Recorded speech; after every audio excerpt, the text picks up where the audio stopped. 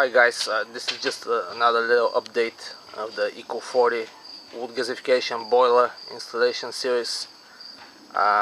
Here, as you can see, I'm moving the 500 gallon storage tank with my little Clark forklift, and I built here a little road from wood boards so the forklift doesn't sink under the weight, and the tank has to go right there in the door down the ramp.